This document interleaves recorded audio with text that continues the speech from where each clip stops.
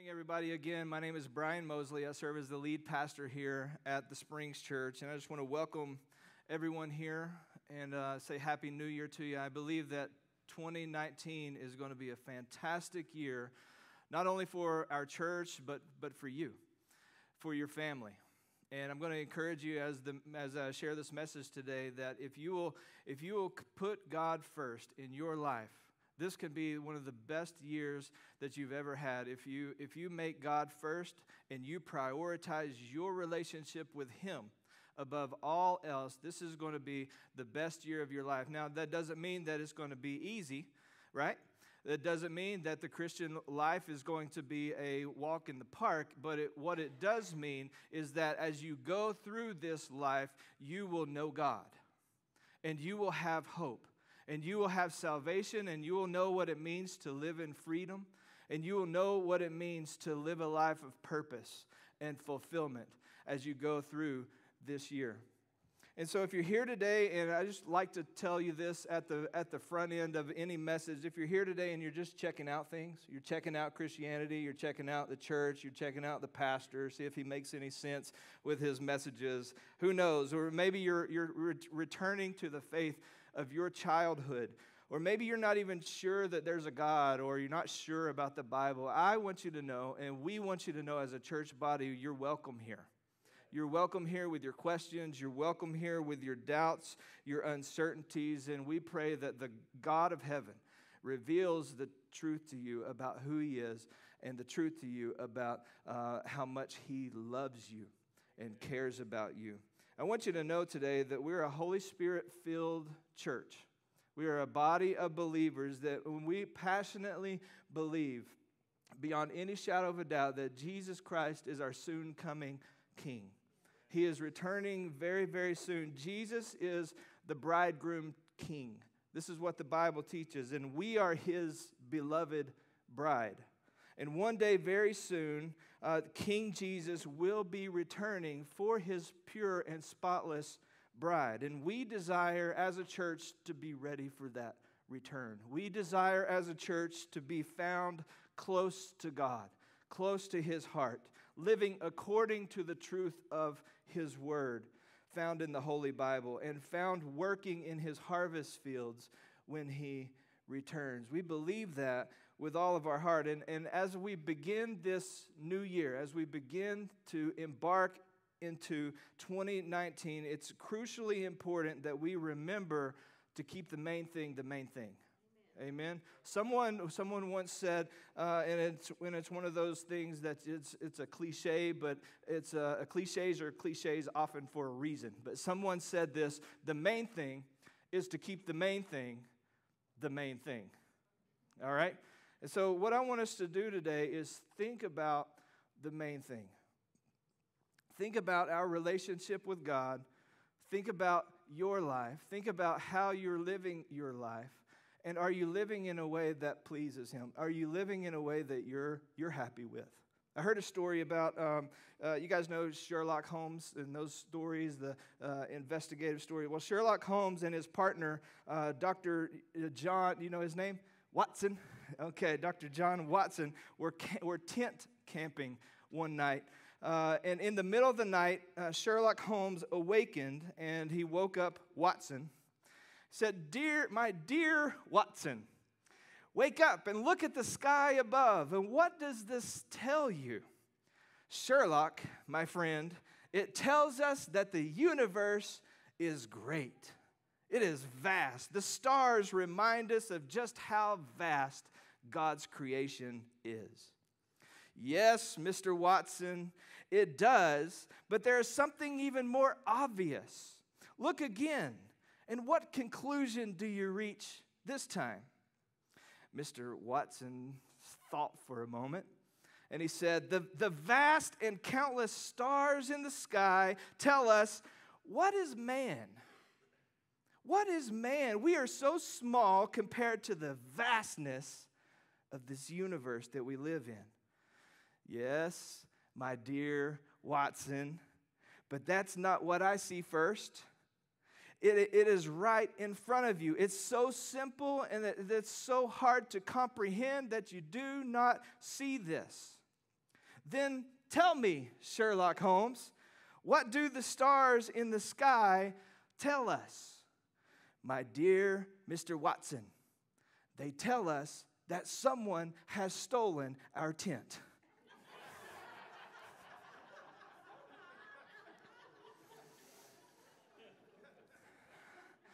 Okay, so what's the point? So at times, simple things, and oftentimes the most obvious and the most profound things are ignored while we're working on making life work.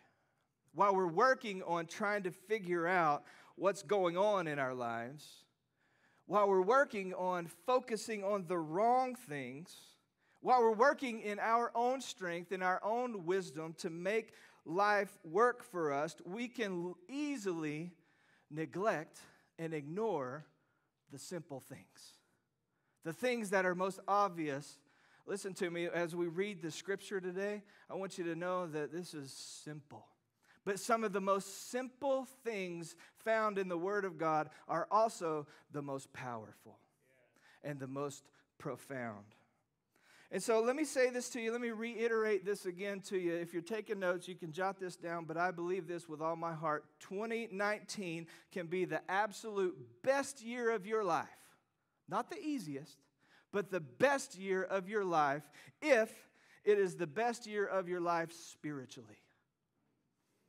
If it is the best year of your life spiritually, if you are intentional about putting God first, if you are intentional about hungering and thirsting to know Him more, if you are intentional to learn about what it means to live free in Christ, if you're intentional about discovering your purpose and making a difference in this life, I promise you, this year can be the best year that you've ever had in your life. Amen? And my challenge for us this year, and my challenge for each one of you, just look me in the eyeballs for a second. I challenge you, go all in with God. Learn what it means to live your life fully surrendered to the lordship of Jesus Christ. Because when you are there in that place, you will discover what joy really is. You'll discover what peace of God really is as you go all in with Him. Learn to yield yourself. Learn to tame your tongue. Hello. Learn to yield yourself as an instrument of the Holy Spirit. Learn to just say, yes, Lord. When He corrects you, when He disciplines you, when He teaches you something new, learn to accept that with joy and say, yes, Lord. Thank you for loving me. Thank you for taking me to the next level. Thank you for keeping me on the right path. I thank you for that. Learn to say yes, because when we have a simple focus on loving our God, on the joy of prayer, on the wonder of worship, when we have a simple focus on the beautiful depth of Bible study, on the strengthening fellowship with other believers, when we have a simple focus on the fulfillment that we enjoy when we serve and impact somebody else, the Holy Spirit will absolutely transform our lives like never before. As we enter into this new year, just like we've done since we've started the Springs Church, we've always entered in with a time of prayer and fasting. And if you haven't heard about it, I want to invite you into it. What we're doing is for the next 21 days, starting today, we're entering into a time of prayer and fasting. And since the beginning of our church back in 2015, we've set our hearts to be people of prayer, people of calling out to God, people who put God first in their lives. And our rally cry has been very simple. It's just pray first. Pray first. In every situation, whether good or bad, we try to pray before we act. Many times what we do without even thinking about it is we act first, right? And then we pray and we ask God to bail us out of that situation that we got ourselves into. But prayer should be our first response, not our last resort. And when you discover the beauty of daily conversation with God in prayer, you'll experience the presence of God in your everyday life that will absolutely transform your life. And so, before the day begins, we learn to pray first. Before you go to bed, we learn to pray first. Before you tuck your kids in for the night, we learn to pray first. Before you go to work, before you go to school, before you send that text or that email, hello, before you eat, before you drive, before you travel, when bad things happen, before bad things happen, in every situation, what do we need to do? Pray first. Do you know how powerful prayer is? Prayer changes everything. So I want us to talk about that for just a moment this morning, because I believe that some spiritual breakthroughs, this is up on the screen, some spiritual breakthroughs can only happen by prayer and fasting. Let me tell you that one more time. Let me repeat it. Because some of you may be in a place in your life where you are desperate for a breakthrough. In your own spiritual walk with God, in your marriage, in your relationships, in your finances, in your own walk, in your own spiritual growth, whatever situation you may find yourself in, you may be here and you may be absolutely desperate, at your wit's end. You need a breakthrough. Let me tell you, some spiritual breakthroughs can only happen by prayer and fasting.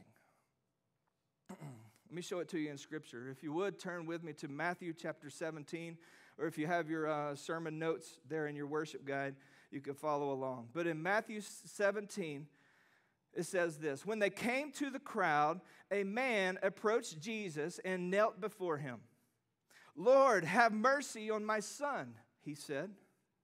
"He has seizures and is suffering greatly, and he often falls into the fire or into the water.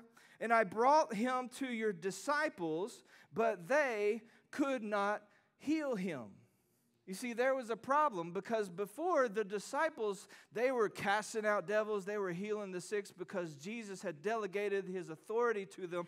But in this situation, this dad with the problem with his son, he says, there's a problem. Your disciples can't do anything. Your disciples have no power. They have no power to heal in this situation. And I want you to see what Jesus says as a response to this. He says, look at it in this next verse. "You unbelieving," everybody say unbelieving, "and perverse," say perverse, "generation." Jesus replied, "How long shall I stay with you? How long shall I put up with you?" Don't you love Jesus? Oh my goodness. "Bring the boy here to me."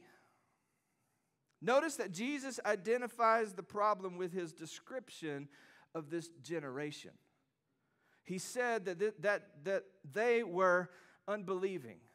In other words, they were faithless. They were weak, and there was no relationship with God. There was no intimacy with God. There may have been little or no prayer life. There was little or no hearing of God's word or receiving of God's word. Therefore, there was no power, and there was no faith in their lives. The other word is perverse. What's that mean? Well, it could mean twisted or crooked. Or in other words, there's too much of a relationship with the world. There's too many attachments with the things of this world. Therefore, there was no faith.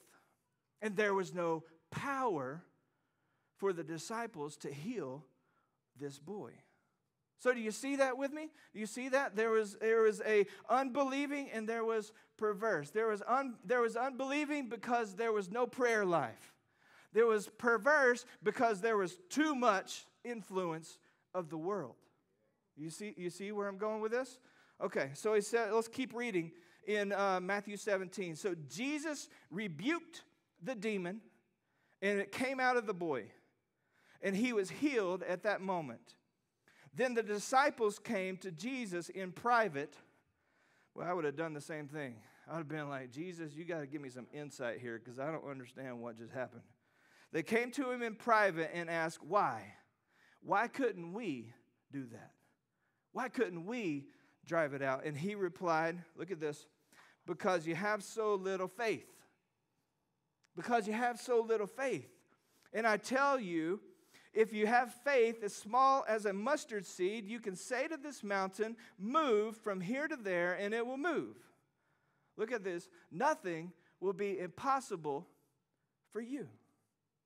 And over in Mark, another gospel, the same story is in there, but these two verses are also in Mark that were not in Matthew. And look at this. And when he had come to the house, his disciples asked him privately, remember, why? Why could we not cast it out? So he said to them, look at this line. This is what I want us to pay attention to for the next few minutes. This kind can only come out but by prayer and fasting. This kind can come out by nothing but prayer and fasting. What is prayer? Prayer is communion with God. It's being with God. It's talking to God. It's God talking to you. Prayer is drawing near to God, and prayer builds up our faith. Prayer strengthens us, nurtures our faith, helps us to believe God for big things. Fasting, on the other hand, is separating ourselves from worldly influences, separating ourselves from worldly attachments and distractions. So let's put this together. I want you to think about this morning. I don't know if you've ever thought about this in this way before, but together, prayer and fasting is the antidote to unbelieving and perverse. You following with me? Okay. Prayer and fasting is the antidote to unbelieving and perverse. Jesus taught that great power for ministry and spiritual breakthroughs is produced when we pray, when we draw near to God in faith. And when we do this, we feed our spirits. Man, we feed our spirits. And when we fast, we separate ourselves from the influences and the attachments of this world. In other words, we starve our flesh. We pray, we feed our spirits. We fast, we starve our flesh. And listen to me, great spiritual power is produced when we do that together. So I want to give you some encouragement as we begin this season of prayer and fasting. Number one, jot this down if you're taking notes with me. Number one, set your prayer objectives. Set your prayer objectives. Why are you fasting? You should be clear on this. Why are you doing what you're doing? Is it for spiritual renewal in your own life? Is it for guidance?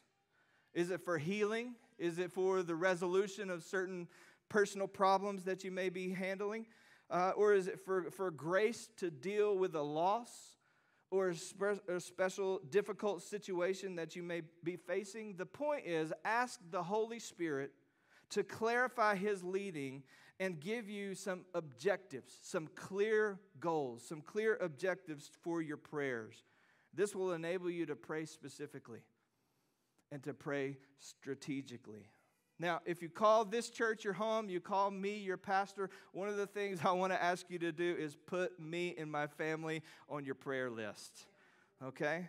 Put all of our leaders, put Pastor Adam, Pastor Rory, put Amanda, the worship team, everybody who serves as a leader of our church, pray for our leaders. Not only our leaders, but pray for our vision to be fulfilled, the vision that God has for His church. Pray that people would come to know the Lord Jesus Christ. I'm just giving you some examples right here. If you need something to pray for this. Pray for people to come to know God.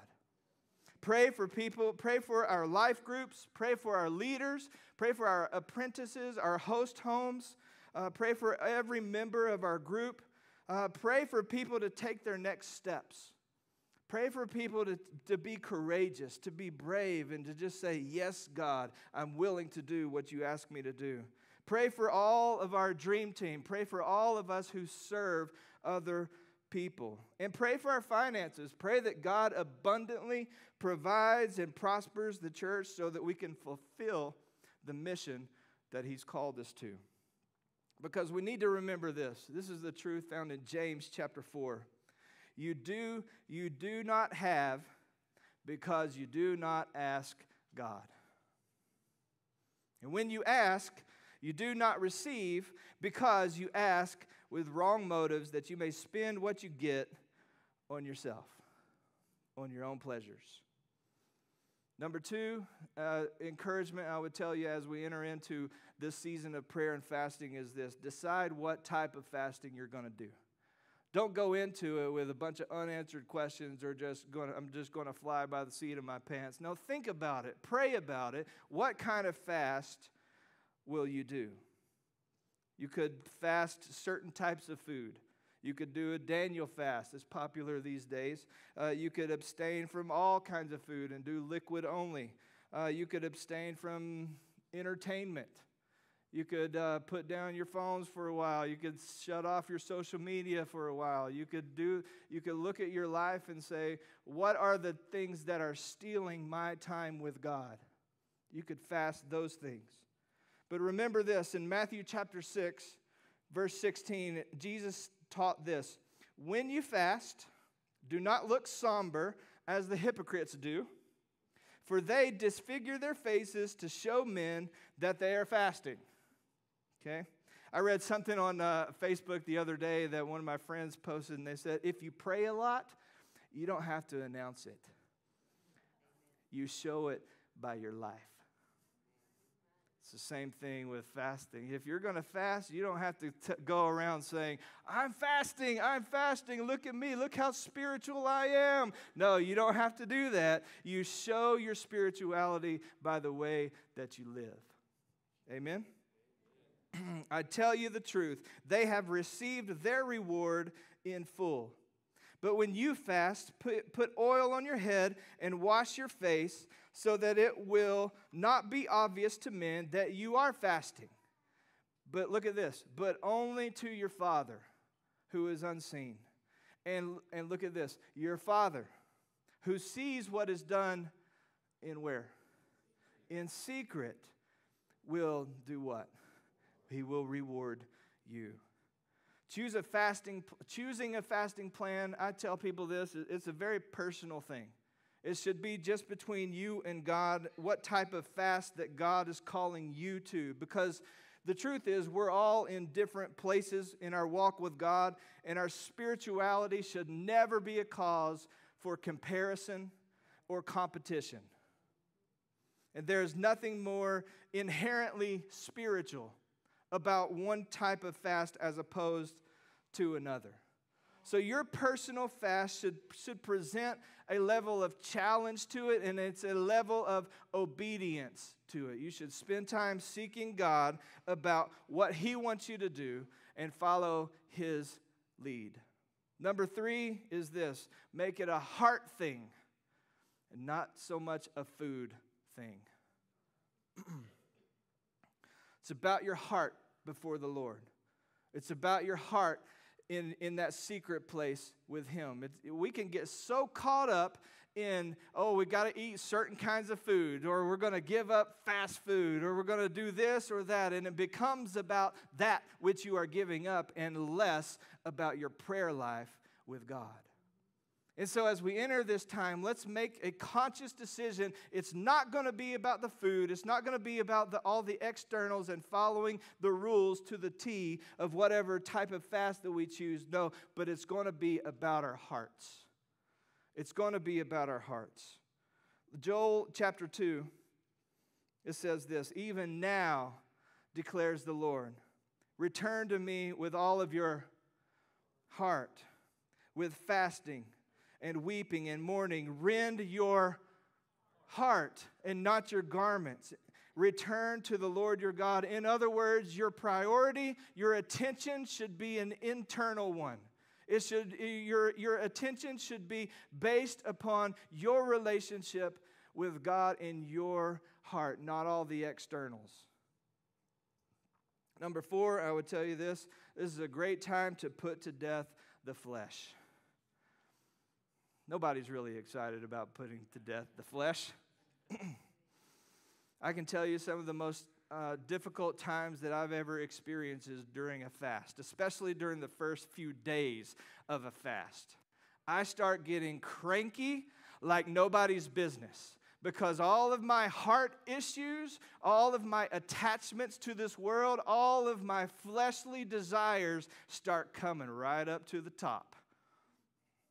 And my wife can tell you, thank goodness she's not in here at the moment, but Pastor Brian, mild and sweet, turns into a monster when I begin a fast usually.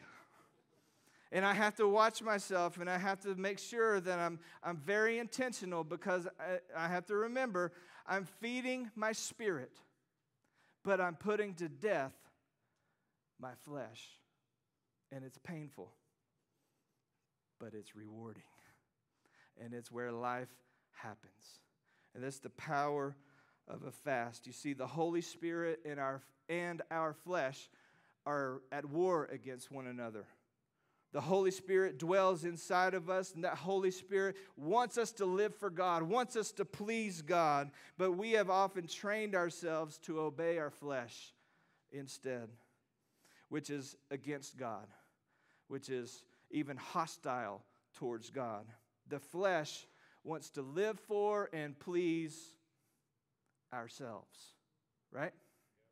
The Spirit wants to live for and please God. And there's a war going on inside of us, and nothing teaches our flesh to submit to the Holy Spirit more powerfully than prayer and fasting. Prayer and fasting breaks spiritual bondages like nothing else can. In Romans chapter 8, verse 13, Paul said, "For if you live according to the sinful nature, you will die. But if by the Spirit you put to death the misdeeds of the body, you will find life. You will live." Put to death the flesh. Everybody excited about that one? Okay. Number 5, and this is where you can get excited, is to expect results. Expect spiritual results. Expect God to show up in a powerful way. Expect breakthroughs. Expect provision. Expect blessing to come upon your life. Isaiah said it this way, "Then your light will break forth like the dawn, and your healing will quickly appear. Then your righteousness will go before you, and the glory of the Lord will be your rear guard. Then you will call, and the Lord will answer, and you will cry for help, and the Lord will say, 'Here I am.'" Expect results when you enter into a time of prayer and fasting. There was one time that Ashley and I were praying and fasting, and we had a need. We were praying for guidance. We were praying for direction from God. And we were in a corporate church. We were in a church setting that was doing a prayer and fasting corporately together. But we had a specific need. And we were praying for that direction. And during the last week of that fast, I heard the Holy Spirit say to me, "Las Vegas." And that was actually the turning point. That was the calling. That was the initiation of us picking up our families and moving from Tennessee out here to obey the Lord and to begin a church. But where was it birthed from? It was birthed in a time of prayer and fasting. And that's what I'm praying for each of us today, is as we seek the Lord and as we have those personal needs ourselves, that you will hear from God. And that you will experience His power and His strength and His presence in a way that maybe you have never experienced before as a result of you diving in to this season of prayer and fasting with us. And I want to ask you, will you join us? Will you join us in this time of prayer and fasting? As we close, I want to draw our attention back to the main thing. Remember, the main thing is to keep the main thing, right? Jesus gave us what we commonly call the Great Commandment. Jesus called it, when he described this commandment, he called it the first, the greatest, the most important commandment. Look at it in Matthew chapter 22, verse 33. This is what Jesus said. This is the first and the greatest commandment. How many of you know if the Son of God is telling you this is the first and the greatest thing, you better perk up and listen to what he's about to say. Over in Mark chapter 12, we're going to read it starting in verse 28 through 44. But listen, friends, if you're looking for a truth to focus your life on in 2019, if you're looking for a New Year's resolution like no other, if you're looking for clarity and purpose and meaning and peace and joy in your life, look no further than what we're about to read, okay? This comes from Mark chapter 12. This is the account. It says this: one of the teachers of the law came and heard them debating. Noticing that Jesus had given them a good answer, he asked Jesus, "Of all the commandments, which is the most important?" Pay attention to these words, guys. Listen to this with fresh ears this morning, church. "The most important one," Jesus answered, "is this." Then he quotes from Deuteronomy. He says, "Hear, O Israel, the Lord our God, the Lord is one. Love the Lord your God. Love the Lord your God. Love the Lord your God with all your heart, with all your soul, with all of your mind, with all of your strength." Beloved friends, children of God, this is the main thing. Love the Lord your God. If you center your life upon this truth this year, if you make this your New Year's resolution, 2019 promises to be one of the best years of your life. Will you love the Lord your God? The Holy Spirit, as I've been praying for our church and just praying in general, the Holy Spirit, I believe, is restoring this commandment, this first and great commandment. He's been restoring this to first place again to the body of Christ. Love the Lord your God with all your heart, with all your soul, with all your mind, with all your strength. He's calling us into our destiny, and our destiny is this: that we would have an intimate relationship with our Father God, that we would know him, that we would know the extravagant grace of the Lord Jesus Christ, that we would love him as our bridegroom king, as our soon-coming king, no matter how weak we are, no matter how strong we feel, and regardless of our past, regardless of our personality, regardless of our background or anything about us, we can be set ablaze with passion for God. And that's what I'm praying for as a church this year, that Lord Jesus set us on fire for you. Set us on fire for you. Don't let us be lukewarm, but Holy Spirit, set in us, set in our hearts ablaze.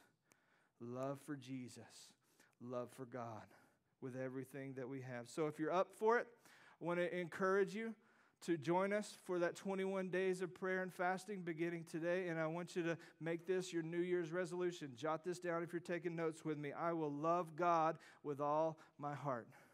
I will love him with all my heart. I will love him with all of my soul. I will love him with all of my mind. I will love him with all of my strength. Everything that I have, I will love the Lord my God.